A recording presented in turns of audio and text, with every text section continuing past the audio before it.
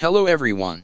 I'm going to show you how to cut all your dailies in seconds. The best thing is that you can follow these steps in the free version of DaVinci Resolve. Let's get started. Right now, we are on the media page. You should be able to see your media pool and your hard drive from the left side.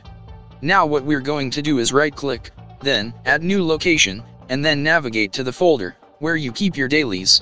Then click on select folder, and you should see a shortcut of the folder pop up on the left side. Now from the shortcut, navigate to the clip that you want to cut.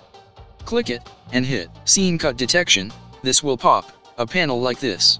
Here, Scene Cut Detection uses an AI to calculate where a cut has been made in your media and marks it to be cut. Once it's done sifting through all the footage, it will cut all the clips and put it into your media pool. Now in the bottom left hand side, click on this Auto Scene Detect.